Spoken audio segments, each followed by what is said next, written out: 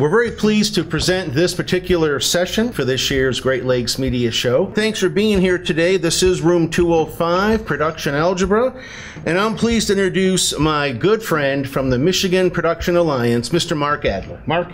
Thank you, Brian. Thank you very much. Hi, guys. Thanks for coming. So I am Mark Adler. Michigan Production Alliance is an organization that has been around since 2003. Our purpose was to, and still is, to be a nexus for information, to provide educational opportunities for both veterans and people just coming into the industry. We provide monthly meetings for, again, everybody that's in the production industry, and the idea is to help people get a real good hold on the industry as they get started or as they're moving along, getting more information, getting new equipment, knowledge, that sort of thing. But today, I'm going to be kind of in an instructor portion, kind of opportunity for me. I have been teaching since college times. I went to Michigan State. I was in the TV program there. I started training people back then and running around with a video camera back then. It was really heavy on, it wasn't a handheld unit. It was with a porta-pack, camera with a porta-pack on it. So you had to really want to do it to go out and do that. After Michigan State, I started training at a cable company. They had public access coming up in the 80s. So I trained people at McLean Hunter Cable TV, built a studio, built a truck, developed some of my own skills. After that, I got into commercials and corporate events, and finally into feature films. So I've got a lot of experience in various markets, large budgets, small budgets. Here's more about the Alliance, 501c6. That's what we do. Every state has one, and we urge you to join us. Consider it. We've got some information right up here at the front, and I hope you'll consider that. Before I get into that, I'm sorry, there's also social media. I'm going to walk away. Sorry, John. I should mention that we're on social media. You can find us on Facebook. We're on LinkedIn. We've got podcasts called In Frame on SoundCloud. We've got some of our streamed podcasts on YouTube, Michigan Production Alliance, and we've got various projects on Flickr under Michigan Production Alliance. So check us out. The organization, again, has been around for a while. We should be easy to find through a search. So, adapting to a changing world happens, right? You just, how many people's parents were working like a GM, Ford, or 9-to-5 job, right? I mean, mine too, right? That's not happening as much anymore. There's some staples, there's, there got to be people in the auto industry doing that, but not in the world that you're looking at right now. It's more of a gig economy, so you have to kind of develop skills that are not available in many places. I mean, going to school is a great opportunity. If a lot of people ask me if college is necessary, and I said, are there college graduates? Are you college guys? Yeah? Okay. Go ahead. I was just going to say, actually, so our last year, we were kind of the guinea pigs for the first time. They did like a year-long class, so that it was a lot more just getting out there and doing it. Oh, yeah. But it's a lot of struggle when it doesn't really meet the academic, how they normally structure classes. Right, oh, you're right on the tip of the spear. That's right. I've been there many times. I understand that. Right, and that's what it's like out there in the world. I've been in, Wally, some of that you were in that other session about budgeting. I've been in situations where I'm the other guy, I'm the laborer, and I'm thrown into a situation with a new piece of equipment that just came into the market, and now I've got to make that work. Now, fortunately, I have experience behind me, so I can, fuss my way through it, muddle my way through it, and I have to make it work, and I often do. Okay. Oh, okay. Little advertisement. I've got a book that I wrote in 2008 and updated as an ebook in 2018 called Production Algebra. A lot of what I do is based on that book right now. It talks about being a production assistant, but that's by all means not all we talk about in the boot camps. It's more of an overview of the film industry, corporate industry, and commercial industry as well. So we also have t-shirts for sale, and we're going to raffle off some t-shirts and books today. Okay, so production algebra, right? There's no math involved in this, but it is an equation, and if you owned the book, you would find it on page 35. But it really is about your passion, how much passion you put into it, how much hard work you put into it equals the amount of work that you get. You really have to want it to make it happen. A PA, there's so many opportunities for you. You can work on a live show, you can work on a commercial. Every 2 years and 4 years there are political events that occur that you can be involved in whether it's a rally or it's a spot. I've done this as well. I didn't mention what I do. I'm a teleprompter operator for commercials, music videos, and a variety of other things, so I know what I'm talking about here. I've also been a cameraman. I run RoboCams for the Detroit Symphony, and I've been video assist on feature films. Video assist is instant replay. If you've ever looked at behind the scenes of feature films, you see the director peering into a monitor. I provide that work. It's a great position to be in because you learn a lot. Okay, so translatable skills. If you have a job that you like right now or something that you learned early on in your career, and you're not in the media business, right? You can translate that skill. I've worked with people that have been police officers that wanted to get into the industry. I made an entree for them. I mean, I'm not saying that I could get everyone work, but I made an entree for them. As a police officer, they were good at crowd control. They were good at details. They were able to get a job. This woman was able to get a job as a location scout because of a translatable skill, something that she had known for at least 15 years in her life, and she translated that into the film industry. An electrician in an auto factory might not be the same. It's a little different. In the factory, you're on a cart, and you're told what to do, and you just do it. You have a checklist. As a film electrician, it's totally different. You're outside, you're in a studio, you're self-motivated. You have to get the job done. You're sort of told what to do, but not how to accomplish it. So, various ways of getting that. The glamour of the business. You've worked on documentaries, I heard you say. Is that glamorous all the time? Oh, like, boy. as you thought it might be? I don't know if glamour. I think that our improv skills have definitely gone through the roof. So Right. That's cool. That's it. I know. I mean, the first job that I worked on where it rained the entire day, that lost the glamour for me right there. So, but you have to come back smiling, right? Its attitude is probably 99% of it. So you have to make that happen. Everyone can't be a creative person, right? Not everybody's going to be the director. Not everyone's going to be the camera operator. There are positions for administrative.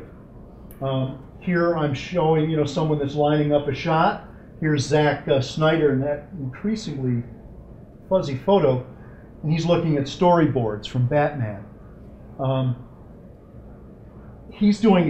A director has to be everything. Your administrative, your production design, but you have people around you that help you. You sketch it out. In many areas, administrative means accountants, for example. You can be a production accountant on a movie or a commercial and travel around the country doing that job. And you're a rock star. It's not a full-time job, but it's like a full-time job, what we call sometimes a permalancer, where you're always working for a company or two doing that kind of a job. There is structure in our business. It looks like kind of often cats, herding cats, but it is organized. This is a production meeting early on in a motion picture. This fellow is reading what we call a one line, which shows you what 55 days will look like in less pages than that.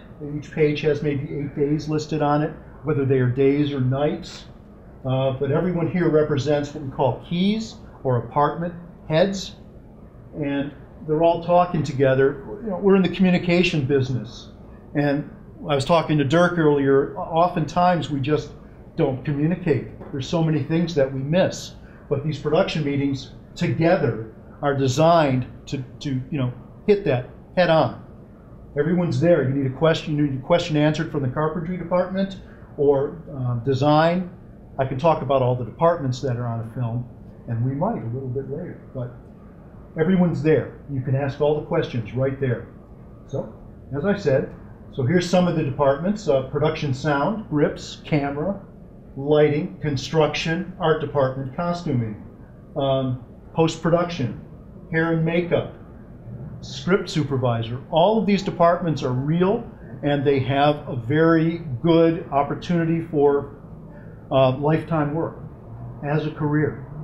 Sadly, in Michigan, we don't have a lot of feature films right now, but we do have commercials and corporate work that goes on, and we use most of these things are there. So you just scale it down.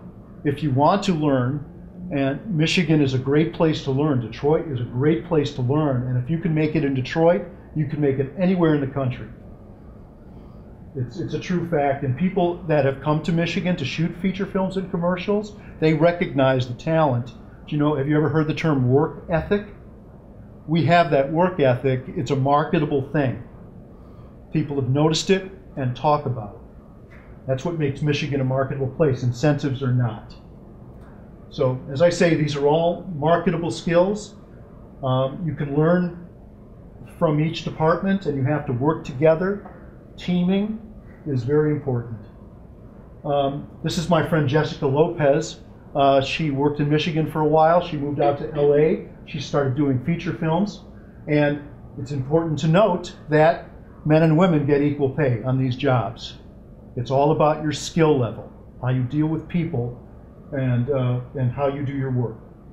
So Jessica, she's running a Steadicam school in LA right now. I can put you in touch if you want to do that job.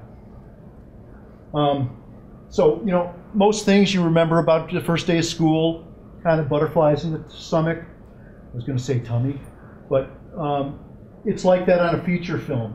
Every department, if you're in wardrobe, makeup, camera, you meet people that you might not know because they're from all over the country.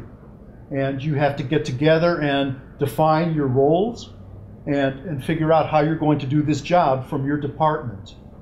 Please stop me if there's any questions too. I don't want to leave you hanging if I go too fast over this. So a workflow example. If you're in the costuming department, for example, on a feature film, people are going to wear wardrobe of various kinds. That's our costumes. They're going to wear their party clothes at night. They're going to wear work clothes in the morning, that kind of thing. Someone has to keep track of those. So wardrobe would be taking care of those clothes, and each day you know what clothing is going to be worn.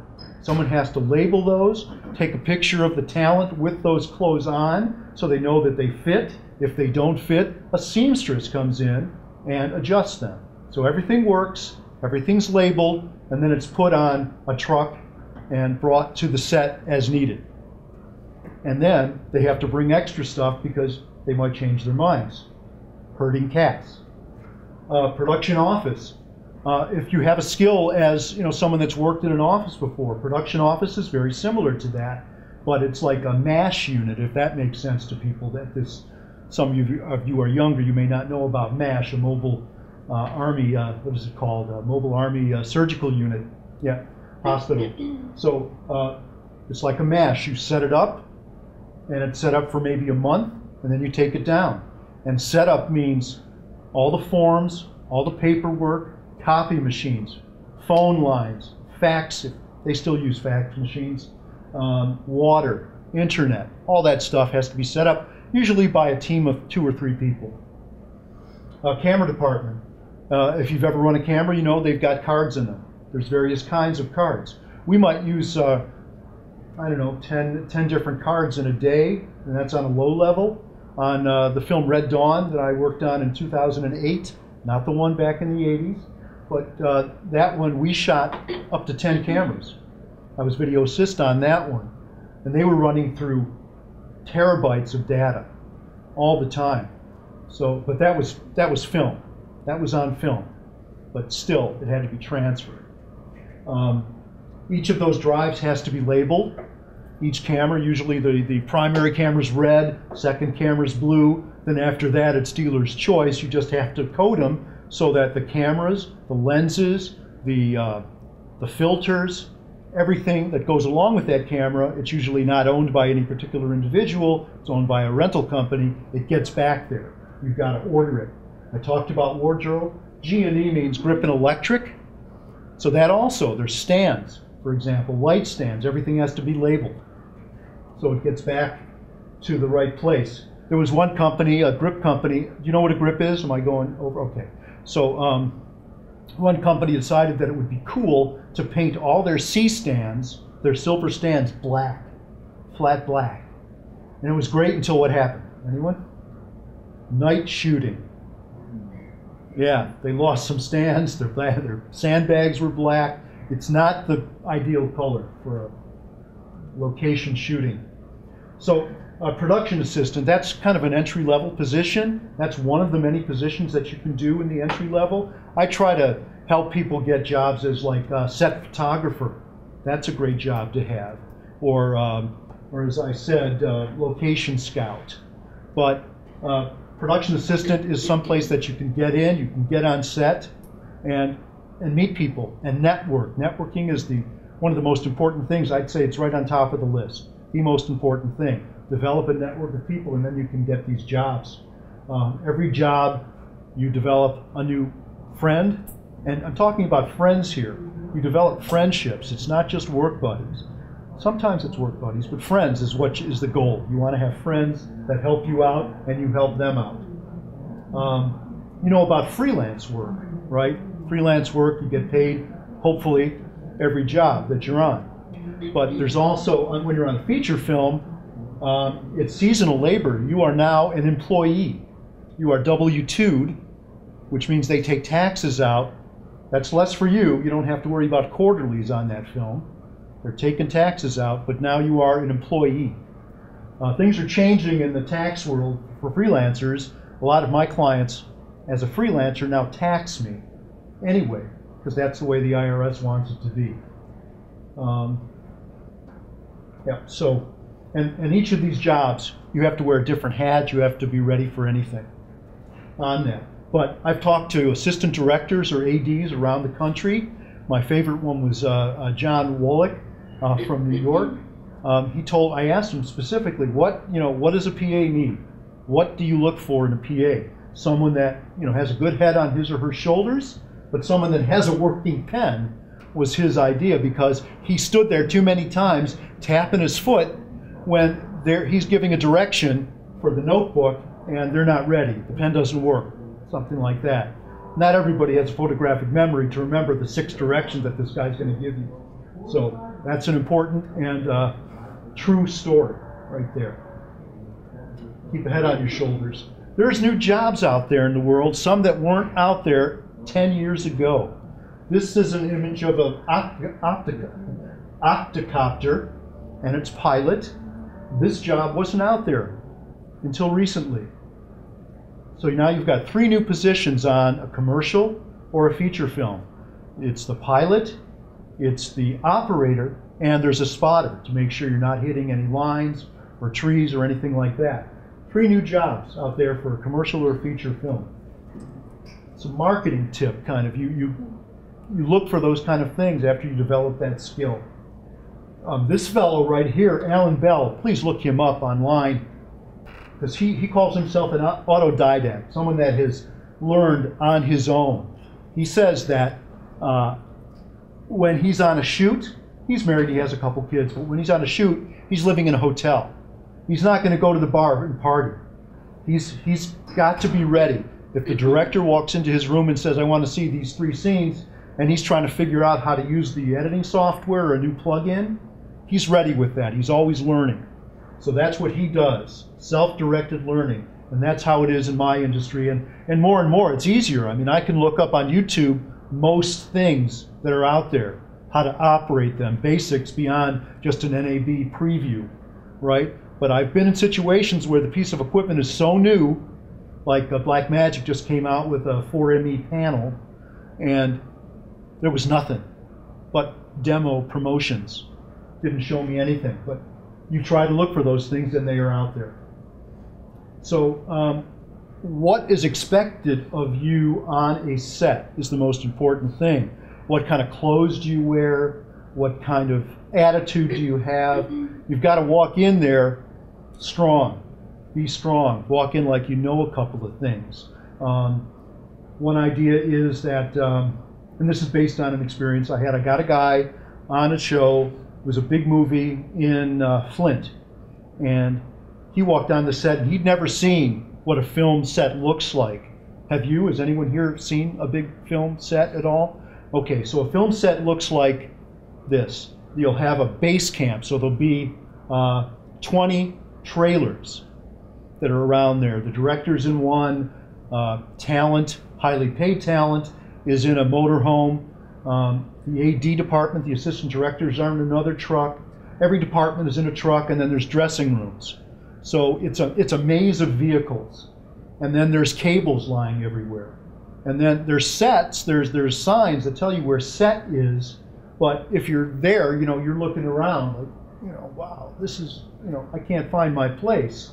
So my instruction would be to get on the walkie-talkie and find an AD or the production assistant over you, but he didn't have a walkie-talkie. So he called me, and I told him to do that thing. I said, you find the AD's trailer and talk to him, and you won't look like a fool. They're not going to say, hey, this guy doesn't know where he's going, on the radios, which are open for everyone to hear. So it's a good thing. So there's small crews on jobs where it might be just these two guys. And it's a cool learning environment. You've been on small crews, guys. I mean, some of you guys, you're in radio, right? Is that it? You work in a small crew environment. Small or large. Right. Broadway. Broadway? Broadway. I didn't know that. We'll have to talk about that. Okay. Thank you. But small crews is a camera operator, hopefully a sound person and a lighting person at the very least. But everyone helps out to find power, safely tack it down like we have this over here, mostly. Set up the tripod, camera, audio. It's not so compartmentalized as on a larger show where it's a union job and everyone does their job only. So on small crews, that's where you train up. That's where you learn so much and get going. Somebody's going to be willing to help you set up a director's monitor. Someone's going to be willing to show you how audio. Don't go into the red. It can go there, but don't let it live there, kind of thing. Watch for traffic that's around you. Listen for planes. Help out as much as you can. This is a large show. This guy right here is my friend Nico, and he worked on this film in New York. I can't remember the name of it, but the Olsen twins were on it. This is an older picture. They're still using film, and so. New York Minute. Yeah, that's right. Good, thank you. I should write that down in here. Do I have that down? No, I don't. So, thank you. So you see, this is just the set crew. This is on set crew.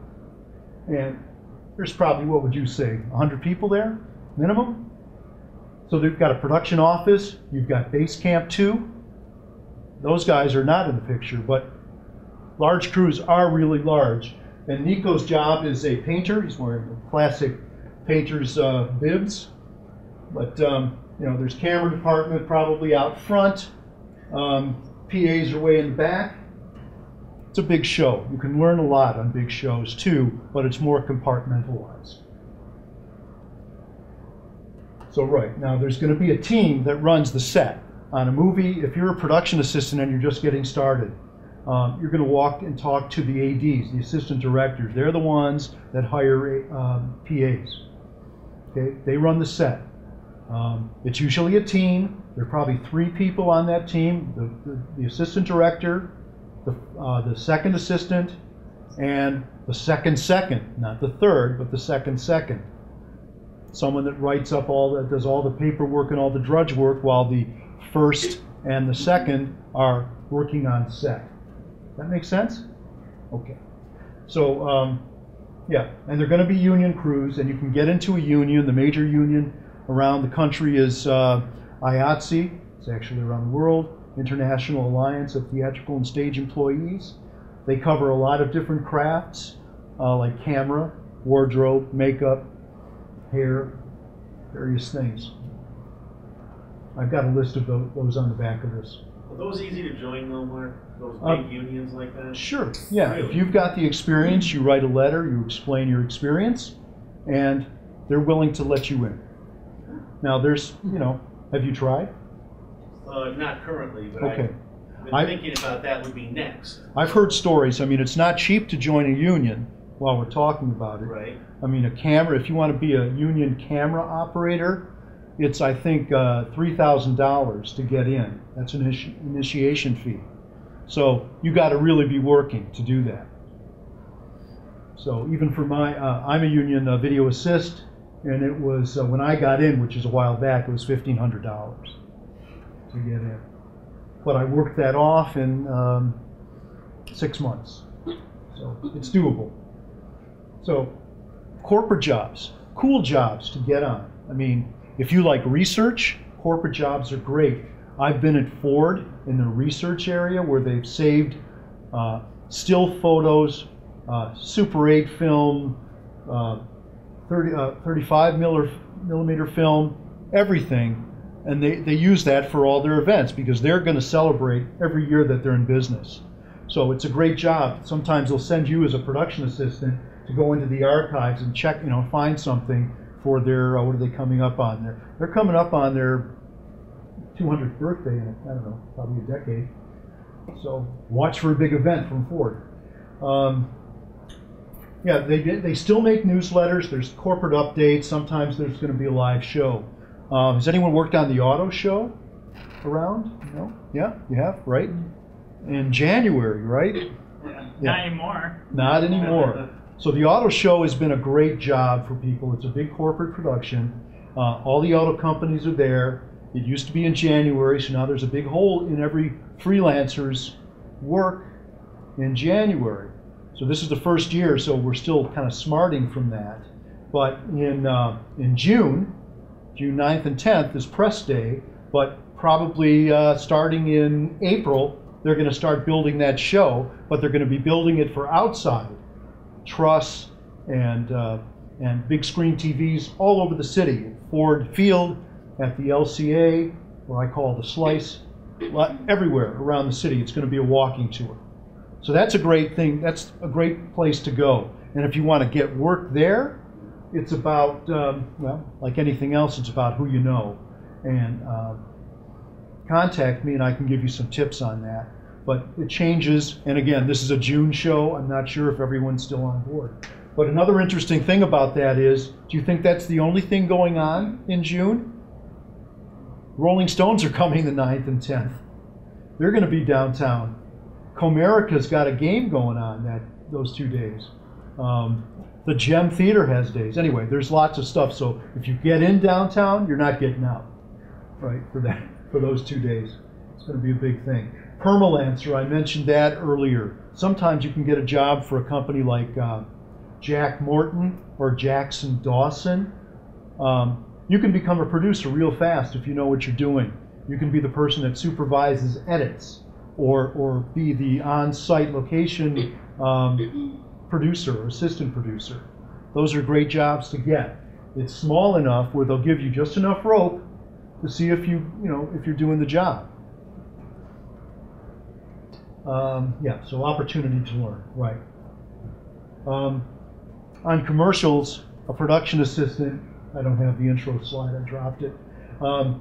There's media drops that have to be made.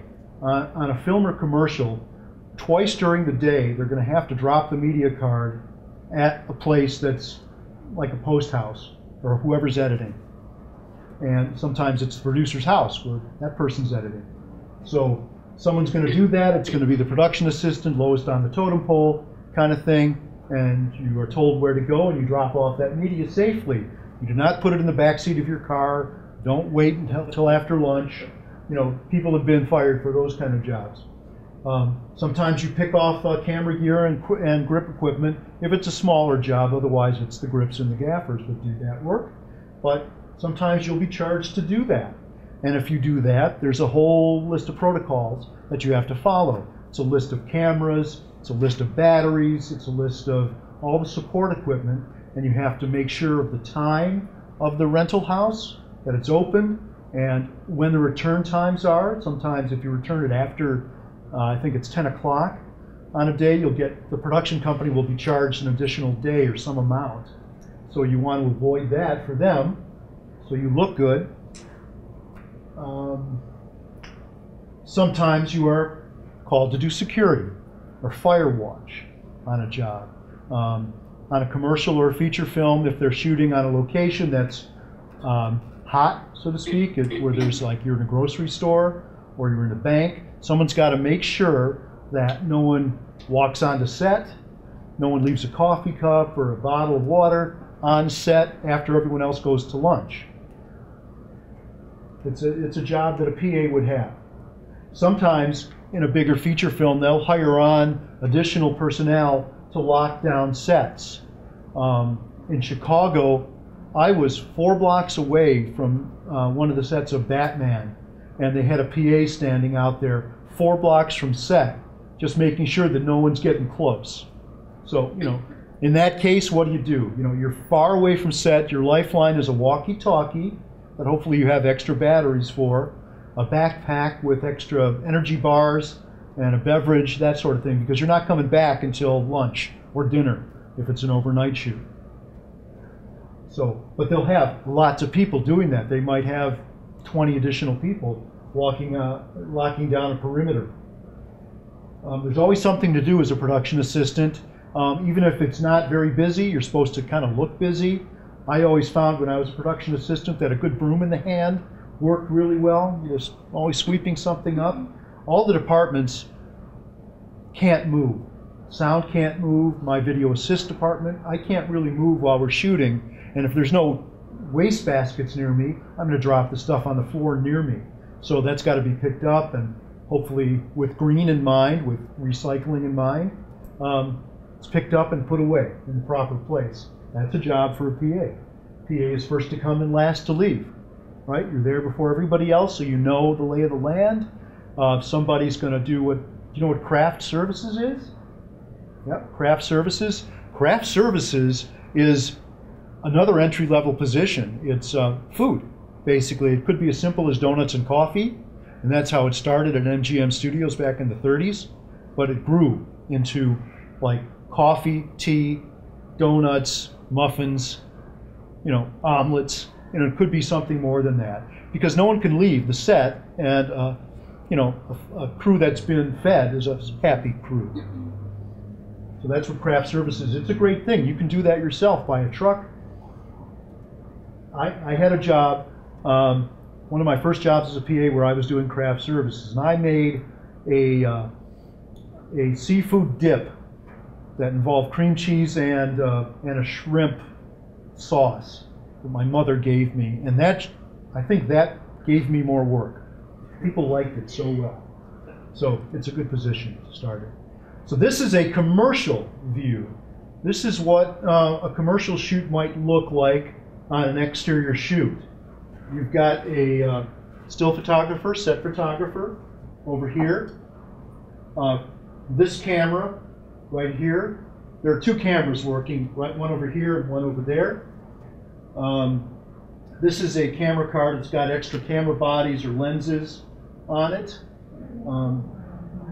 Let's see what else. They are keeping, it might be a very sunny day where they are getting direct sun, so they've got those dark solid flats on their camera. But you've got a talent right here, hero talent right here for this camera. And there's a lot going on here. Where do you think the technical people are? I know it's hard to see, but they're going to want to be out of the sun. So they're all under that tent, nice and cozy, out of the sun. You've got sound in there. You've got video assist in there. Here's that's a battery charger over there for the walkie-talkies.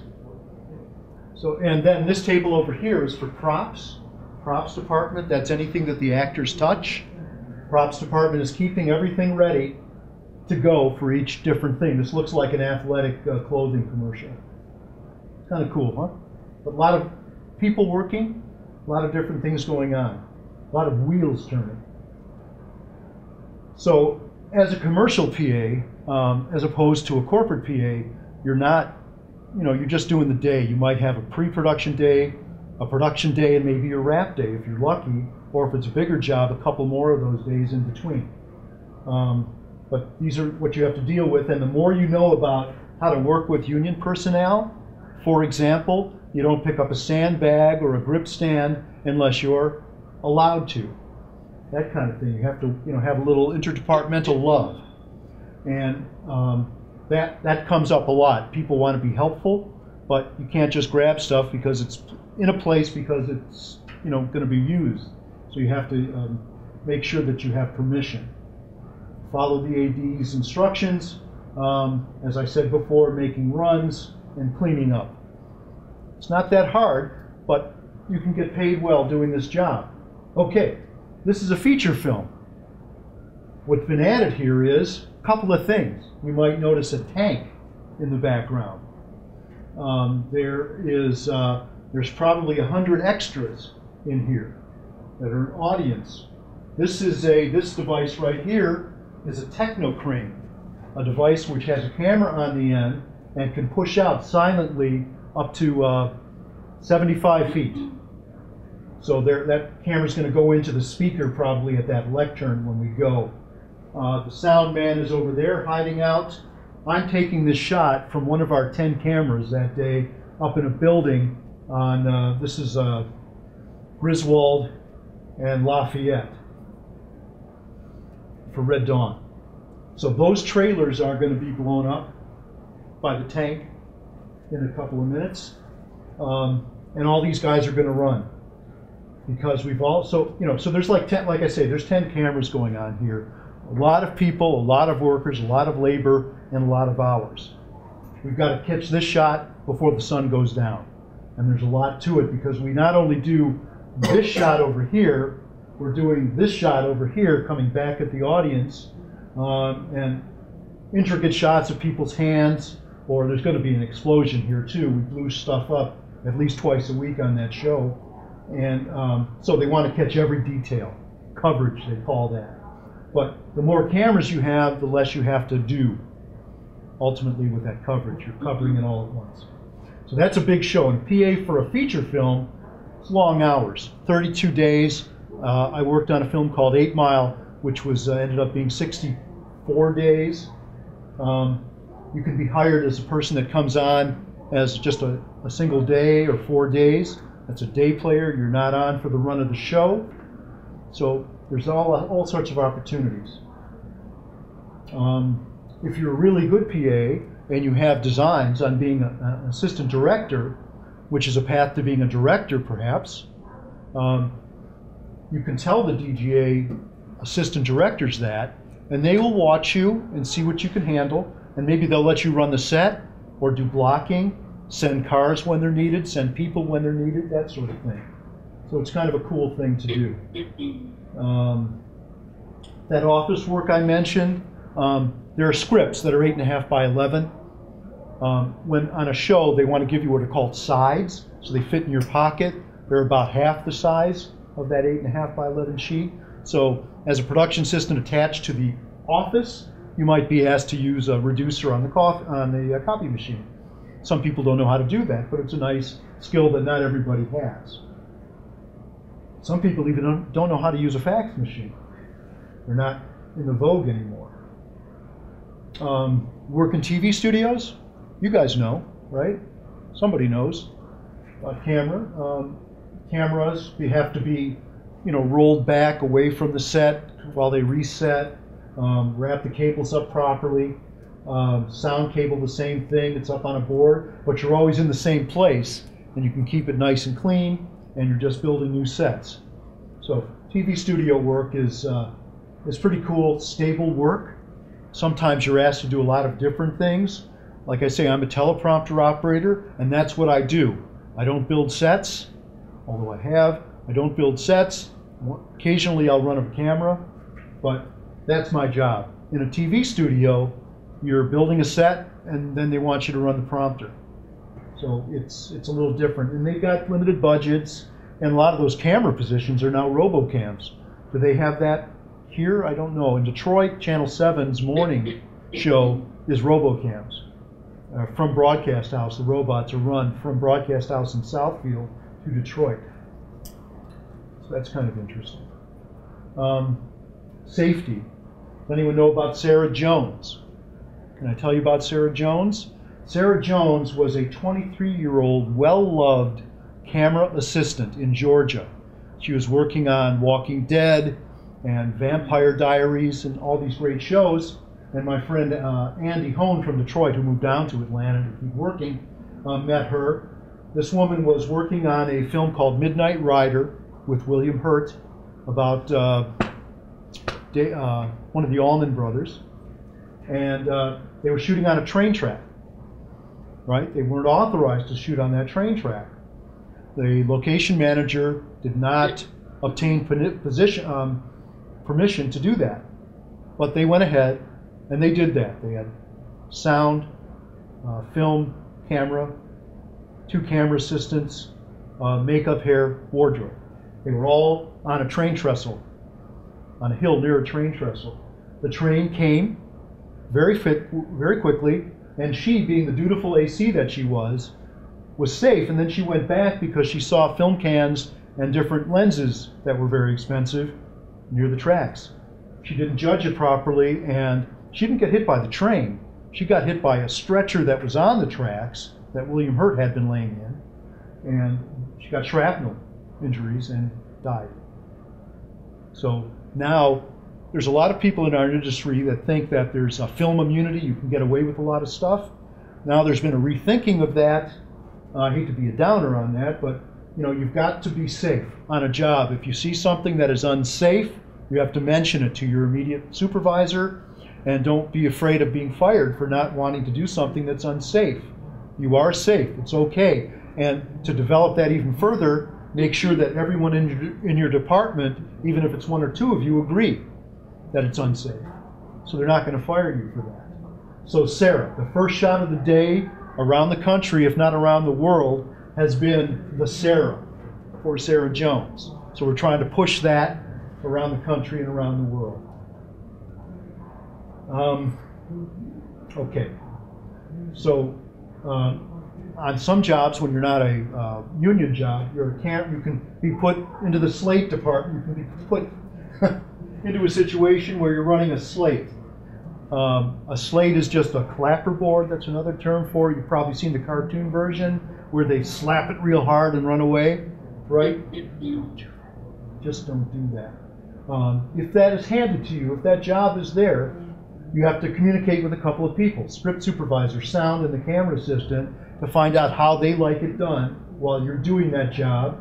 You're keeping track of tapes, not as simple as you might think. It's not just take 1, take 2, take 3. There might be A's and B's and C's in those numbers there. For example, if it's take 1 and then they move the camera or they zoom in, now it's apple, 1 apple, 1 A. So you have to be conscious of that and be communicating with everyone. It goes all the way to Z, with the exception of some letters that look like other letters. Want to avoid anyway. So you keep track of the tapes. If there's film speed used, you write them down on the slate, or if it's a digital slate, that's done. If they say stick it, they're not being mean. It just means get the slate in there, make sure it's near a light so everyone can see it, and get out. If they say second sticks, it's because something wasn't working properly. Whether the camera wasn't on, sound wasn't running, or there's an airplane, they're gonna stop the camera, and then you've got to go back in there, still camera take 1, not take 2, and go back in. Second sticks. Quiet sticks if there's highly paid talent, children, or animals on the set. You never slap it like those cartoons. It's always very quiet because someone's concentrating. In the case of animals, I've worked with leopards, I've worked with cougars. You don't want to slap, make loud noises with them. Sometimes you don't even put a slate in the shot because, as in the case with children or non-professionals, if they see a slate, they know enough that means the next thing that's going to happen is the camera's rolling, and now they can be scared. So what you want to do is just roll it, because maybe the director or the interviewer has started talking to them and just gotten them warmed up, and you just look at each other and say that, and just roll the thing, and then at the end of the shot you turn it over upside down as an end slate and call out end slate, and then turn it right back up so the editor can see what the thing is. So that's an end slate. Okay, so walking on set, everyone has a cell phone now, right? It's like they're ubiquitous, so you just have to make sure that at the beginning of the show that as an AD you're told everyone have their phones on quiet. The same is true of two-way radios. Everyone on the set has a two-way radio. If you're 4 blocks away, it's fine, but if you're right in your camera and you don't have what we call an earpiece, like a surveillance headset in your ear, it's going to squawk. It's going to make a lot of noise that people aren't going to appreciate. And even conversations can crescendo. You get 2 or 3 people talking, and then it loses people's attention. People get upset about that. You don't want that to happen. Let the ADs know, walk away, and you're good. All right, so I've worked with a lot of talent that are professional and somewhat approachable. Some others are not. Robert De Niro was not, but Edward Norton was, for example. Was able to have a conversation with them. Jimmy Hoffa. Jack Nicholson was, as Jimmy Hoffa. Very approachable.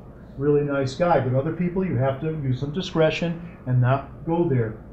In our business, no autographs. You can't walk up to talent if you're on the crew and ask for an autograph. It's just not done. And the reasons are it just isn't professional. Most people will see it that way, and it might affect your next job.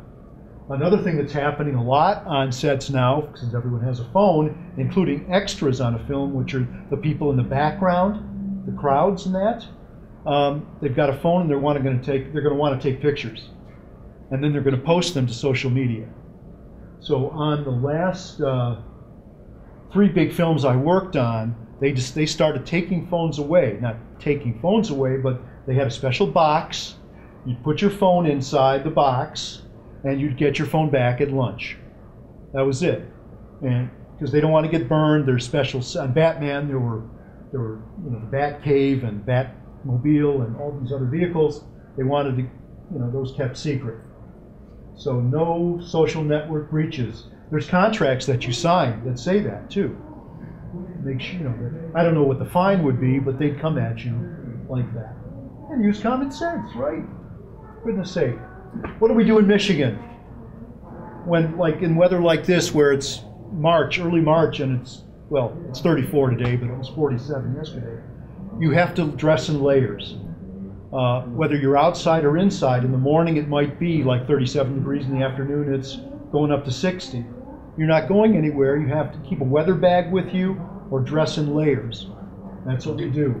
I keep a weather bag with me. I'm near set usually, so I'm on a camera truck, and I've got a duffel bag with everything I need. Extra socks, extra shoes, hats, gloves, everything I need to put on if the weather changes. A change of socks or a change of shoes halfway through a 14-hour day makes your attitude change immediately. It really helps you out. I've worked with people that don't believe in deodorant or clean clothes, and got to be said, it happens, and working in close proximity to them, I don't know, you got to keep it quiet or down, but it's not pleasant doing that. So not only a good attitude, but clean clothes. Water, silly things happen. Water bottle. Before you give a water bottle to talent, you want to dry it off. Don't open it for them, because then there might be danger. They might sense danger there, but you just dry it off so they're not, they don't have dripping hands. We can write their initials on it, and your initials if it's your bottle. And you don't crinkle and crunch it if you want to keep friendly with the sound department. They don't like that. They're hearing everything on very sensitive microphones. Again, a lot of people in the old days when I had CRT monitors that were wider, I'd have water bottles, coffee cups, everything on my monitors. Now it's not so much because the surface area is much decreased. So pretty cool. But still, on the camera cards, they don't like that either. We try to be green. We try to recycle. On the big films, they actually have a position for that. They actually will go through the trash in a dumpster and find all that stuff, even though they have green containers, recycles, reused. They still go through the trash and pick it out. It's an actual job that a lot of big films do. Weather. This is Chicago, on a bridge in Chicago. That's that Technocrane that I mentioned earlier in the Red Dawn. My friend Mark Woods has this one. It's really snowy out there, and guess what? It might be slippery too. So you've got to be careful. If you're working, if you're a production assistant, you might suggest to the AD that we get some salt out if the weather starts looking like that, because these guys can slip and fall, and it's just gonna slow down production. You're gonna have to clean up blood. It's ugly. So yeah, just it's just a safety thing. I was in Alaska back in 2014, and I learned some new things. This book brought me to Alaska. Long story, but I was in Alaska, and they talked to me about working on the glacier. And who knew? One, it's below zero most of the time, and the camera assistants or a camera operator, you're using your fingers. You want to keep using them, but you can't wear gloves. So what they do is they get a C-stand out, and they put battery-operated gloves on there that are big. So all you have to do is dip your hands in there and warm up, and then you go back out. So you're protecting yourself. Also in cold, you've got to hydrate too, especially if you're on the glacier. And then also, if there's any clouds showing up, a location manager that knows things like what clouds look like when there's a storm coming, it's very important, because it's not easy to get off a glacier, so I'm told. So that's it. So you have to be ready to take action. If you think it's going to rain, talk to the ADs about getting covers on electronics. Batteries don't like getting wet. Neither do cameras. Neither do sound department guys. I think we covered that. Also, I mentioned working in a bank or working in active places that are hot. I've worked in many grocery stores. This is a Bell tire. Do you see any problems over here?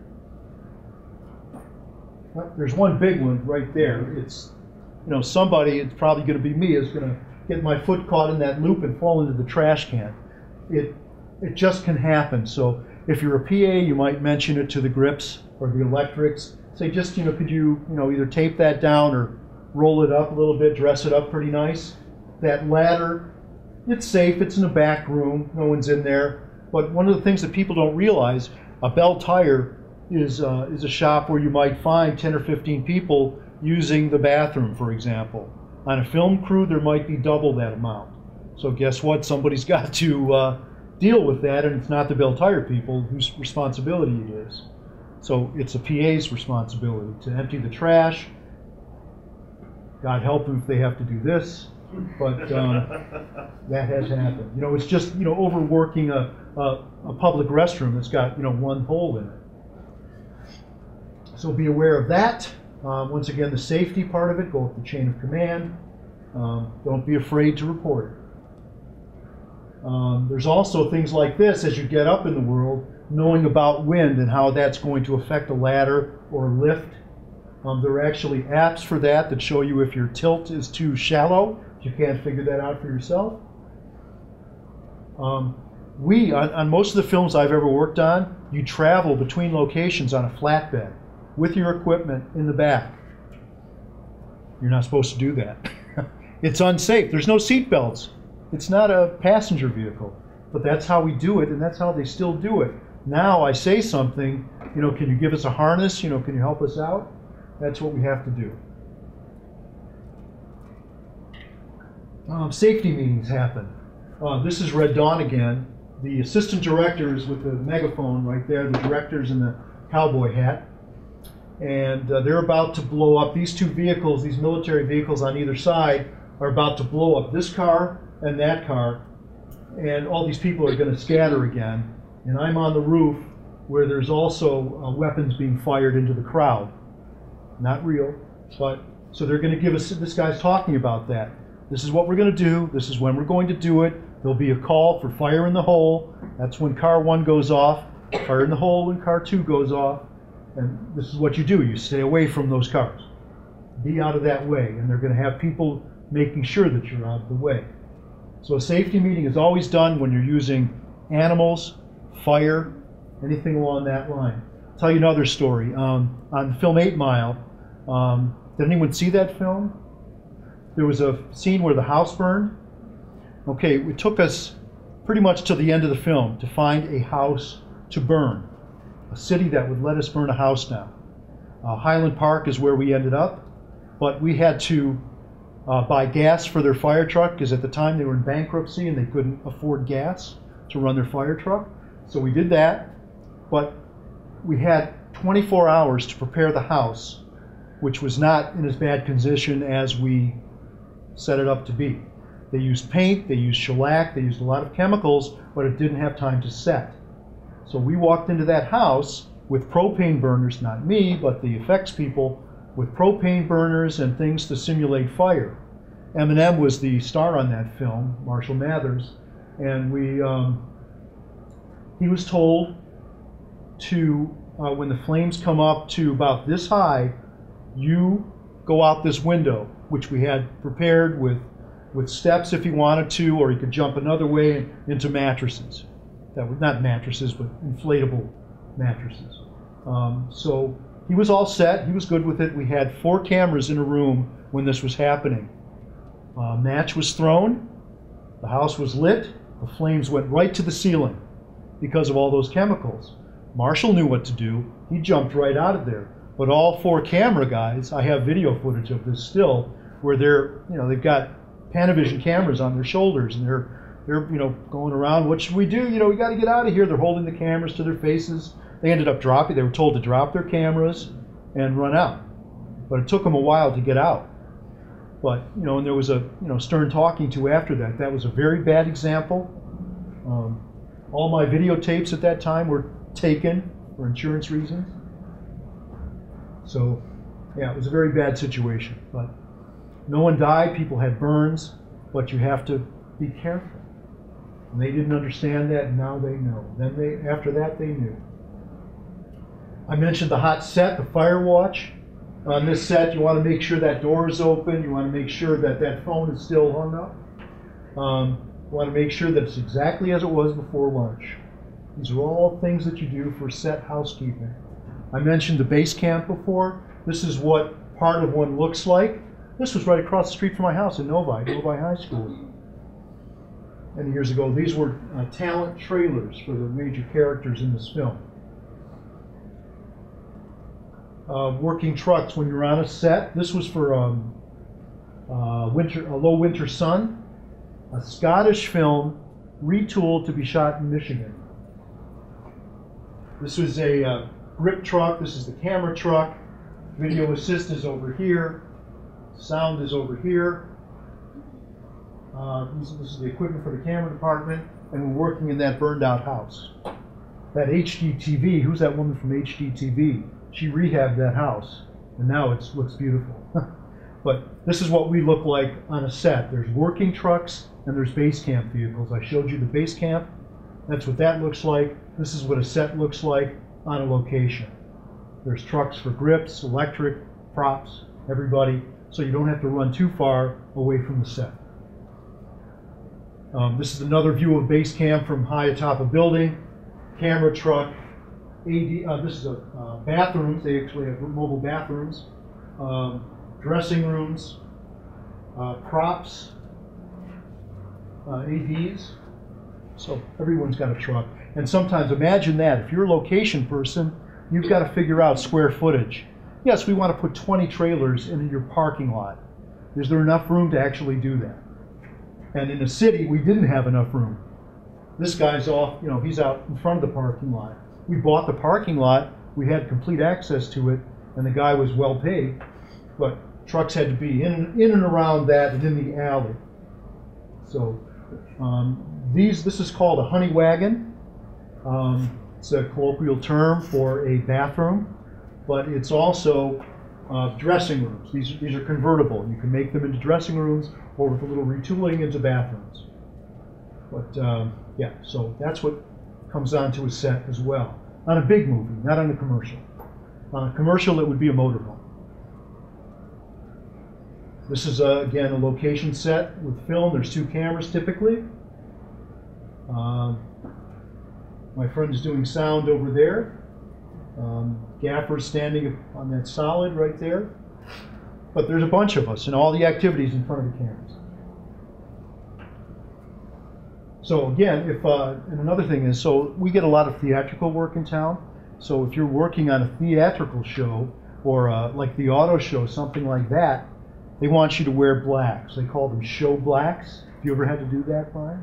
No. Well, you're pretty close to it right now. You can just strip off a layer and you'd be a ninja. So that's what we do quite often. If I work at the soundboard in the Motor City Casino or at Cobo Hall, they want you to wear your show blacks. You are invisible to the clients, and they know that's your uniform. They know who you are. You're some, a crew ninja. This is a sound cart. This is what, remember I mentioned sides earlier? These are sides. It's a long strip of sides. Usually they're all bunched together in a little book. But the utility guy, the sound man's, sound woman, sound man's assistant sees what dialogue we're going to be shooting in the next couple of hours. And he or she tapes all that together so the sound person can follow and direct the boom operator on who to point to at what point, if that makes sense. So that's that job. Script supervisor, she has a lot of work to do. At the beginning of the show, even before the movie goes, pre-production, she is breaking down the script, determining that, how many props we need, how many sets we need to be on, interior, exterior, all that work, even before the filming. And then she makes sure that everything is continuity. Person has a cigarette in the right hand, making sure that it's the right size and the right hand. And now they're using computers to do that work. I don't know how they do that, take all those notes on a computer. They used to do it in shorthand or just handwritten notes, but now they're using computers to do it. Oh, that's me. I forgot I had that in there. Okay, so they had me on this is a camera truck. I had my director's monitors up there. The director would be comfortably seated on furniture pads. I'm strapped to the outside of a truck that's in motion, and shooting 2 cameras which are on a rig. There's a car on the rig. There's 2 cameras looking in the windows, and we're just ahead of it. So that's a video assist guy's view. This is a digital image tech. Digital image tech is, he works more than me, this guy, because video assist is a job that if Jeremy, who's shooting this right now, wanted to look on his card to see what everything looks like, he can do that. Video assist was better for film because you couldn't look at it back on film, right? You had to look at it on the video playback. But now everything's digital. So we keep our jobs by, I mentioned earlier that the media goes away twice a day. My media stays on my drives all the time. A digital image tech is the person that makes sure that the LUTs, if you ever work with LUTs, are there, and gives you an idea of maybe what a better LUT might look like if you don't like it. He makes sure that the look of the show is fine, is good throughout the show, is consistent throughout the show. That's an example of what his cart looks like. Makeup and wardrobe and sound, working with this guy from a GM commercial. They're making sure that it's like 95 degrees outside, so he's got an umbrella. And this is her typical wardrobe uniform. She's got a bag there, and she's got the wardrobe ready to go in case they say, no, we don't like that shirt. So there's also this. If you're a freelancer and you are working and you're used to working a 9-to-5 job, maybe in an office or something like that, you're going to get a paycheck every week, hopefully, or every 2 weeks. As a freelancer, you might get $150 to $250 as a PA a day for working. But, you know, that sounds great, right? That doesn't sound bad for working a day, and maybe you work 3 days. So, but the problem is that you have to take taxes out of that because they're not taking taxes out. And you also have to pay for your own health and pension because you are on your own. So that money starts being chipped away. And you're not working every day either. You hope to, and you're working with your network and making things happen for yourself. So the golden cage idea means that the work is so good you don't want to give it up, but maybe you have to have a side job, another job. Actors, for example, often work at jobs where they can get off at a moment's notice. Sales jobs, typically. Yeah, there's the pay rates, $275. Features, ironically, are less pay. A PA will make $100 a day on feature film because it's going to be 62 days. That's the theory. Commercials, you work less days, you get higher pay. That's the theory of that. People ask, I mentioned about the pen, also have an organizer. I used to have a month at a glance, but now I just have everything in my phone. Someone calls me for a job, like happened this morning. I just got a job for Friday and Saturday. I put it into my calendar, and I know it's there, and it's synced to my computer at home, so I'm good. But there's these things called pencil, hold, and book. You only see those on commercials or corporate jobs, or not on feature films. A pencil means that they're thinking about using you, or the job is maybe, so they give you a call, they want to make sure they get their crew that they want. So you're penciled in. So if you get a call from another client, you can say, well, I'm penciled in on this other job, let me call them back and see if I can go to you. So you have to keep, things rolling. You don't want to burn any bridges. Once the job is stronger, they give you a hold. That means that, it's a firm thing. The job is going to go until it doesn't. And then they'll say, we're going to book you. And then it's a pretty solid job. You're going to go, and if 24 hours in advance, if they say, no, we're not going to use you, or the job's not going to go, then you're paid for your labor. Your equipment, not so much. Then there's the concept of double booking. To give you an example of that, I once worked for GM in the Rensen. I had a job in the afternoon, and suddenly I had a job in the morning, like at 6 a.m. And I thought, okay, I have the script in my hand. I think I can do this. I think it's only going to be 3 hours at most. So I took it, and it's not a bad story. And I was in GM, and the second job was like on the upper floor. The first job was on the lower floor. I had an hour between the jobs. I couldn't believe it. I double booked myself. But in this case, I won. I made 2 day rates. Sometimes you can get burned. That first job, the guy would have been late. Could have been, they want to go over. They want to say, oh, one more thing. Oh, by the way, that kind of thing. But it didn't happen.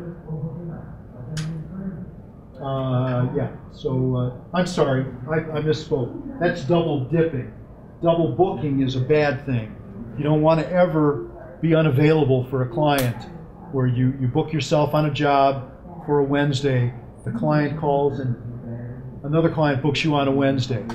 Or what usually happens is they've got a 3-day job, Monday, Tuesday, and Wednesday, and you say, well, I've got a job already. You've got to accept that first job, or you're going to burn a bridge. So you don't want to double book yourself. We're almost done. So immersing yourself is a very important thing. There's so many social media nets. Mandy.com, Staff Me Up, Facebook. Below the Line is a magazine that you can read online. I've got to change that. MFP Group is now Groups.io, Michigan Film Production on Groups.io. The Michigan Film Office website often has something. Michigan Production Alliance, I recommend that you check us out all the time on our social media. Just get your network together, get experienced on whatever you can do, get credits somehow, some way. Even if it's a small show like the 48-hour film festival that Jeremy mentioned this morning, those are great opportunities to meet people and to hone your skills. Spend time on a cover letter. I think cover letters are still important in the digital world. Most places that are taking digital information from you leave you room to write a cover letter. I have a couple different cover letters. That's what computers are for. Ready to go so I can cut and paste them into that kind of thing. One guy gave me an email address once when he was looking for a job, sexwax@hotmail.com. You know, that kind of raised a red flag that he's going to use that. You can have that email, but have another one that's more, quiet for an email address. And again, build your credits and network. I've seen cover letters that don't have grammar. I mean, people don't spell my name right or their name right. They missed it. They didn't check it. So easy to do now. Sometimes spell check is a little too much, but come on. This is from my friend Ideen, who is an international rock star of a PA. Don't lie on your resume. Refer to number one. People do that. They'll take your work. I can go on the IMDb, which is an Internet Movie Database, and I can find Mark Adler, who did the film editing for Amadeus. I can say, I'll put that on my resume. What a great idea. Until someone finds out, and then, that doesn't work. So don't lie on your resume. These are some universities, if you don't know already. Lawrence Tech, EMU, WSU, MSU, Ferris, WCC, Motion Picture Institute. All these places have various forms of film programs. How you doing? So if you haven't done that and you're interested in a college career, which I highly recommend if someone's going to pay for your college, do it. Absolutely, do it. These are the unions in town. If you want to be in the camera department, IATSE Local 600, which is not a local, it's an international. 38 covers sound, video assist, boom operators, prompter, and riggers, stagehands, set deck, vanities, which we call makeup, hair, and wardrobe, grips and gaffers, props, craft, and script, all under 38's umbrella. IATSE 700 if you want to be a union editor around the country. If you want to be a script supervisor, it's IATSE 161, also for accountants. POC and APOC are in the office, production office coordinator and assistant. In Grand Rapids, there's one, local 26. Here we are in Lansing, 274. That's what a lot of these guys that work here are in. And 395 is in Ann Arbor. So if you're interested in the union, you can look on their websites and find out what it takes to become a union member. DGA, mentioned also. IBEW is another place for electricians. Society of Operating Cameramen. Teamsters, those are the guys that work most on feature films. They're the ones that pull, you saw those trailers at the base camp? They're the guys that pull those things. And when we're done for the night, those guys are still working, dragging the trailers to the next location. So they're pretty much on the clock 24 hours, or 18 hours a day. Let's see, SAG-AFTRA for actors. And are you SAG-AFTRA, by the way, Brian? I keep coming back to you. SAG and AFTRA used to be separate organizations, now they are together. Other places that you can look, I mentioned the Michigan Film Office before. There's also a West Michigan Film Office. There's a group that gives ideas to the Michigan Film Office called the Michigan Film Office Advisory Council. Again, Michigan Production Alliance, and there's the direct link to Michigan Film Production Group on Groups.io. It's like a newsletter discussion group. SEMPTE meets often if you're technical minded. They meet around Detroit area and Lansing. The West Michigan Film Video Alliance is like Michigan Production Alliance. And the Women in Communications is another group that's very strong in this area. Stages. Studio Center is pretty much the only stage left in Detroit, sadly. I was just there yesterday. It's a very nice stage to work in. But sadly, again, the only stage around that's big enough. These are some of the production companies that are around town. I mentioned Jackson Dawson, Rare Medium Well Done, Capture, Avalon Films. There's so many. Every time I look, there's a new production company in town. But these are the places that you could look at. I used to look in a phone book. Now I look online pretty much every 6 months, and I find new ones, and I try to plant seeds. I'm Johnny Appleseed in that regard. I'm always planting seeds to try to get more work. Can't wait for it to come to you. So if you've listened to me and you understand what I say, that's great. You're now a media warrior. Thank you very much. If you don't have any questions, please check out Michigan Production Alliance. Join us. We're an advocacy group. Right now, after this, I'm going to run down to Detroit to a group that's fundraising for Michigan Film Incentives. We've been writing a bill for that. And so that's my next engagement. Thank you so much for coming. And do look us up. Appreciate your time.